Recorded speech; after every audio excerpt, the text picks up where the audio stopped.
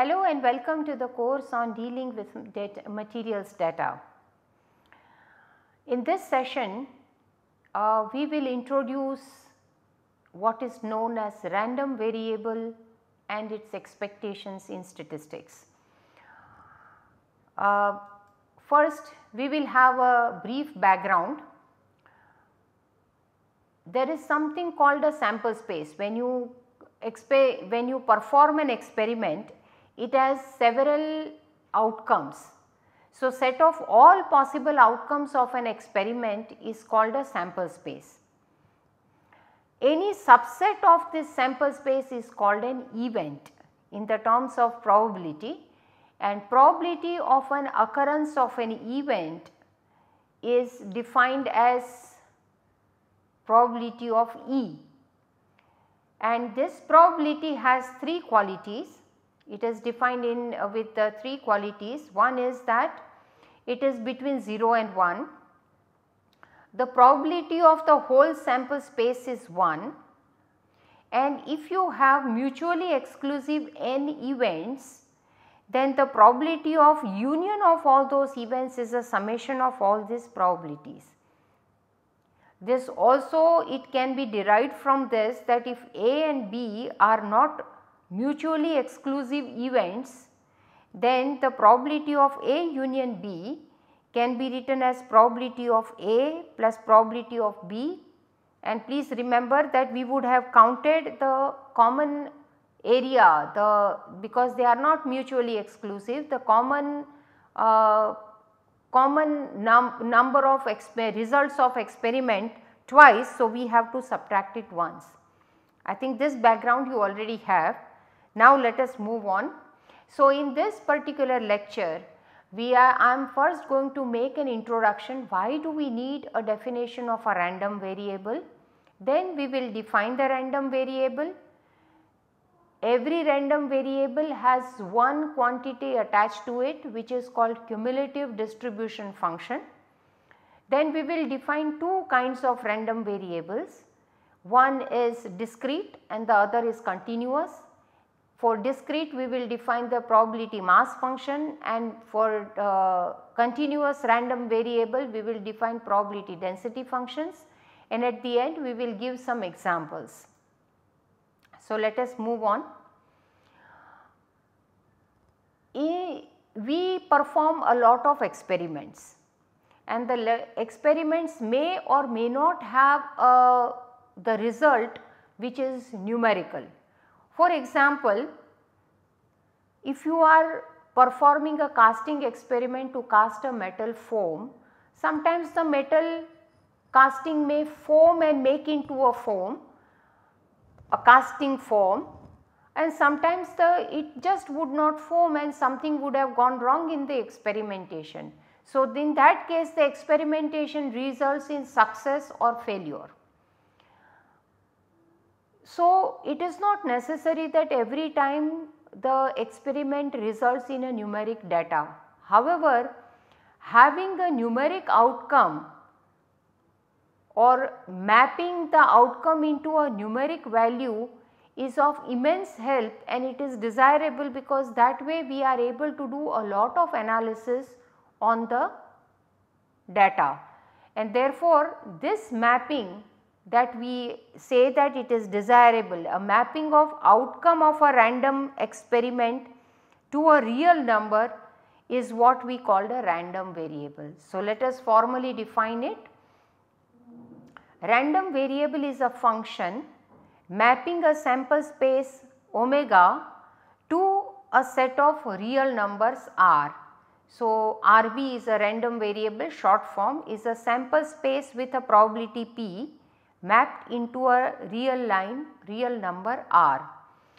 The notation now on we are going to use is all the capital alphabet X, A, Y, etc. will be called a random variable, and actual numerical values that it takes will be denoted by small alphabets such as given here. So, as I said, in the case of metal foam, if it is a successful experiment, we call that X, random variable X is equal to 1, and if it is a failure, we say that the random variable takes a value 0. A yield strength of a super alloy or yield strength of any alloy or any metal is a random variable mapped onto itself, because yield strength itself is numeric. Efficiency of a process is also a random variable, which is a function of actual yield of the process and the theoretical yield of the process. So, for example, if you take a ratio of actual yield of the process and the theoretical yield of the process and you call it an efficiency, then that is also a random variable. As I said before, with all the random variable, because it is based on it is mapped from the sample space omega to a real line, there is always a quantity which is called cumulative distribution function attached to any random variable. So, if x is a random variable defined on a space, probability space of omega and p, then probability that x is less than or equal to small x is defined as f of small x, f is a capital F, is called a cumulative distribution function or CDF in short, or CDF of random variable x. Please note that this is a small letter and this is a capital letter. So, this is a value that x takes. So, a notation for this is used is x is distributed as, this signifies distributed as, distributed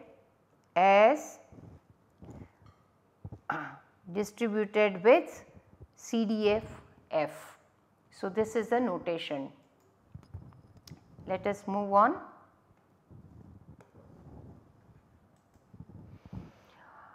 There are two types of random variables.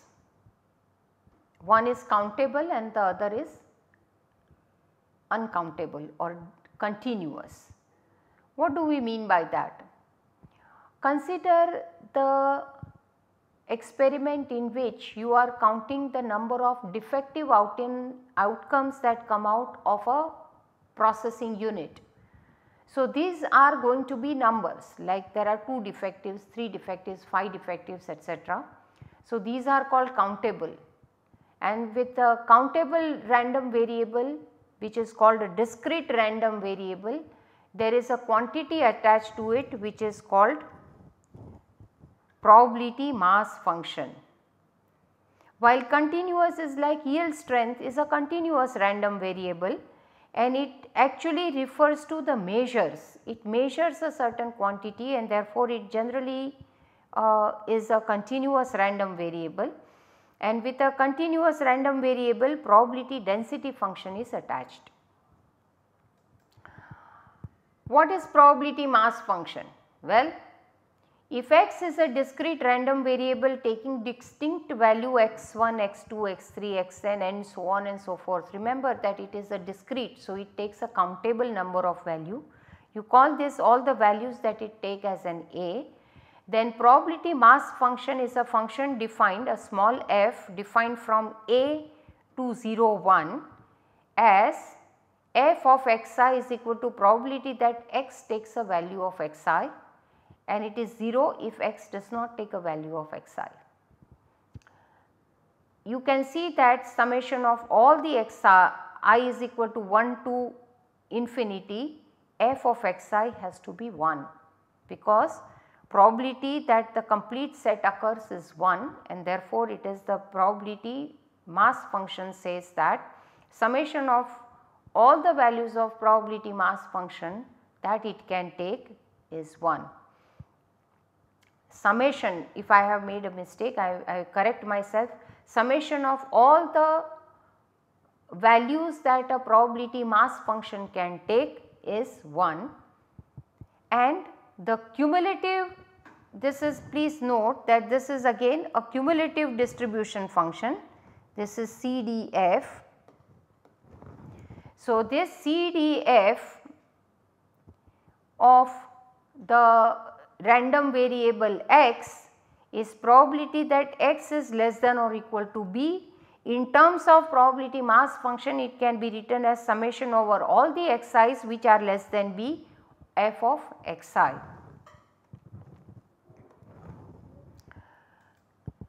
Probability density function. Suppose x is a continuous random variable and f, capital F, is a connected cumulative distribution function of x. Then the probability density function small f is defined as a function such that it takes on always positive values.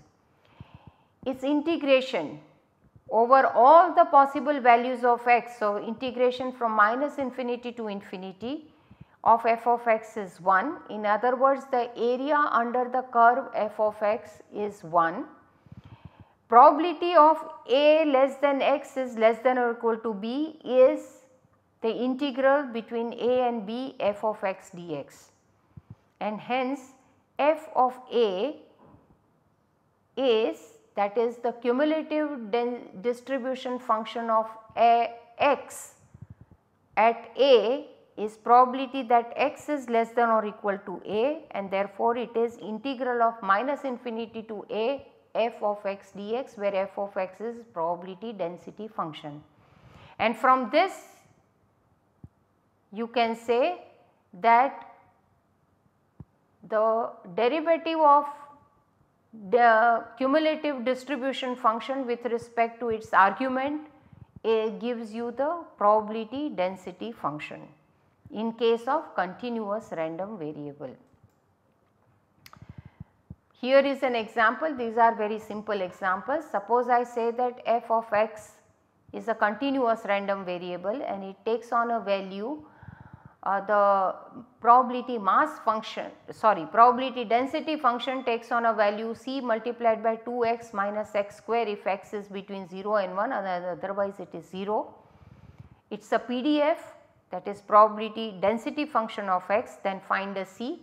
The solution can be found because the property that over the complete range of x, which is here 0 to 1, because otherwise it is the f of x is 0, the probability density function, the integral is 1, and therefore you can easily show from simple algebra and arithmetic that this is actually 3. So, with this we summarize what we have covered today. We have introduced probability space, which is a sample space with a probability measure. On the probability space we defined a random variable which is from probability space to a real line. With every random variable, whether discrete or continuous, there is a cumulative distribution function attached, which is f of x, which is equal to probability of x less than or equal to x. There are two types of random variables that we encounter in real life. One is a discrete, the other one is continuous. The discrete random variable is generally has a nature, it is countable and it has attached to it a probability mass function which actually is defined by small f of xi. Xi is a realization of random variable x. That small f of xi is probability that x takes on the value of xi. I is number 1, 2, 3 and onwards.